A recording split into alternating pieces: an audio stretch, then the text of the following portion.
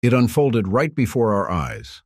Starship Flight 6. Absolutely spectacular. There were numerous changes and unexpected developments that surprised us all. So, what exactly happened, and what have the astronauts and insiders said about it? Let's find out everything in today's episode. SpaceX once again rocked the world of space technology with a new test flight of the Starship super rocket, the most powerful launch vehicle humanity has ever built. On Tuesday afternoon, at the prime time of 5 p.m. Eastern, the mighty two-stage rocket was ready for its next adventure. As the countdown hit zero, the colossal machine began to rise vertically off the launch pad, unleashing a staggering force from engines capable of generating over 16 million pounds of thrust at full power. Just 2 minutes and 39 seconds after liftoff, the Starship upper stage separated flawlessly from the Super Heavy booster. With the mission of reaching the planned altitude completed and most of its fuel consumed, Super Heavy began its own spectacular performance. The original goal was to make a precise landing on Mechazilla at Starbase. However, just like the fifth test flight, SpaceX set strict criteria for both the vehicle and the launch pad before allowing Super Heavy to return and attempt the catch. This required all systems on both the booster and the launch tower to operate flawlessly, along with a final confirmation from the mission director. The company made it clear, if they didn't get confirmation before completing the reverse thrust, or if any automatic checks detected issues with Super Heavy or the launch tower, the booster would automatically switch to the backup plan, performing a soft landing in the Gulf of Mexico. Throughout the flight, Super Heavy showcased impressive power and stable operation. However, during the live broadcast of the sixth test flight, Dan Hewitt, a SpaceX representative, delivered some critical news. "We tripped a commit criteria." This announcement led to the decision to redirect Super Heavy for a controlled landing in the Gulf of Mexico. Just about 4 minutes after liftoff, the plan to catch the booster was called off, and 3 minutes later, Super Heavy completed its flight with a vertical splashdown in the sea. The decision to change course came early, but this turned out to be a positive sign. It showed how quick and efficient SpaceX's monitoring systems and decision-making processes are. To the naked eye, the landing seemed faster than expected, and the hovering time probably wasn't enough for a safe catch. Particularly the boost-back cutoff phase, the moment when the booster's reverse thrust was cut off, happened earlier than planned. Elon Musk had pointed out the goal for Flight 6 before launch: faster,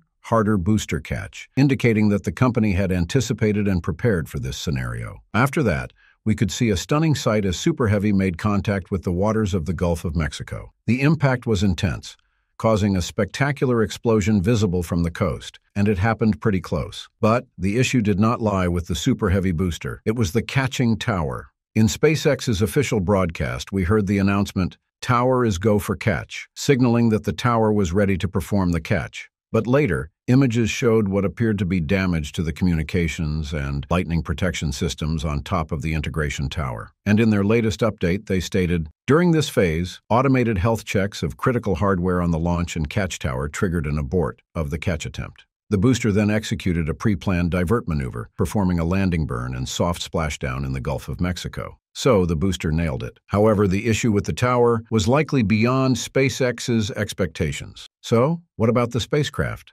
Starship put on an incredibly impressive performance in orbit, with a very special passenger, a banana that became the first astronaut of this flight. Immediately after separation, 6 powerful Raptor engines fired up, propelling the spacecraft into space. By T+0755, the vacuum engines had completed their mission and shut down as planned. Then, at T+0827, the 3 standard Raptor engines also powered down one by one. But the most remarkable moment came at T+3745 after liftoff, when Starship successfully activated one of its engines in space, an important technological milestone that SpaceX had been aiming for from the very beginning. SpaceX quickly confirmed this success on the X platform with pride. Starship has successfully ignited one of its Raptor engines while in space for the first time. This marks a major step forward for Starship in achieving full orbit and executing complex maneuvers, paving the way for long-duration space missions in the future. At T+39 minutes and 12 seconds, plasma began to appear, signaling Starship's re-entry. Despite purposefully removing part of the heat shield tiles from the side, the spacecraft held up beautifully. Less than a kilometer above the ocean, at T+010509, the engines ignited for the landing phase. Starship completed its mission with a vertical descent into the ocean, successfully repeating the landing achievement from previous flights. The flight sent the space community into a frenzy. Although it was a no-go for booster catch this time, the industry's response was electric. Veteran astronaut Chris Hadfield was excited even before the launch, sharing, "This will be very cool. Watch the Starship launch live from high overhead on the space station." Right after the mission wrapped up, private astronaut and Polaris program benefactor Jared Isaacman tweeted his congratulations. "Congrats to SpaceX. Soon we go back." And then on to the Red Planet. SpaceX President Gwynne Shotwell couldn't hide her pride. SpaceX teams continuing to make the nearly impossible look easy. Clearly, Flight 6 was a success for SpaceX. They've managed to make controlling these beasts, towering 50 and 70 meters high and weighing hundreds of tons, and landing them vertically seem like something normal. The flight has delivered a wealth of critical, invaluable data. It once again showcased SpaceX's extraordinary ability to turn science fiction into reality. This mission is a solid foundation for the next steps in the Starship development program. Elon Musk shared his excitement on X with updates like, "Successful ocean landing of Starship. We will do one more ocean landing of the ship. If that goes well, then SpaceX will attempt to catch the ship with the tower. But this is just the beginning." He added, "To the moon and beyond." So, SpaceX is only getting started. Elon Musk has given us a glimpse of an exciting near future for the Starship program. The upcoming 7th test flight, the grand debut of Starship Flight 2, could follow a similar flight profile to Flight 6, aiming to prove that Starship Flight 2 can surpass all the milestones achieved by the V1 version. Repeating the success of such a complex mission would be the clearest evidence of SpaceX's reliability and consistency in its technology.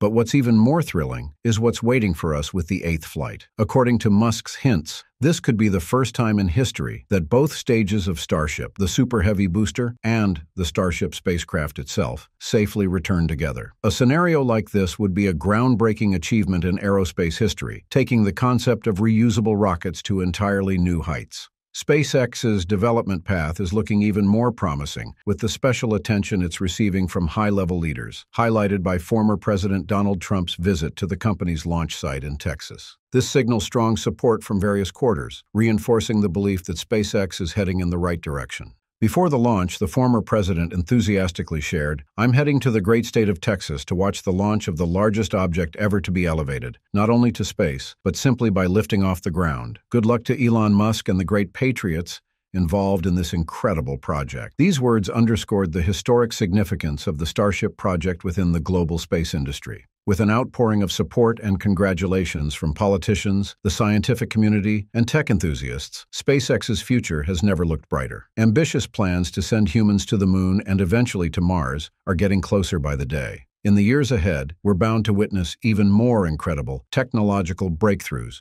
from SpaceX. To ensure you don't miss any key updates on this thrilling journey, make sure to subscribe to our channel. We're committed to providing in-depth analysis and the latest news on SpaceX's every step towards conquering the cosmos.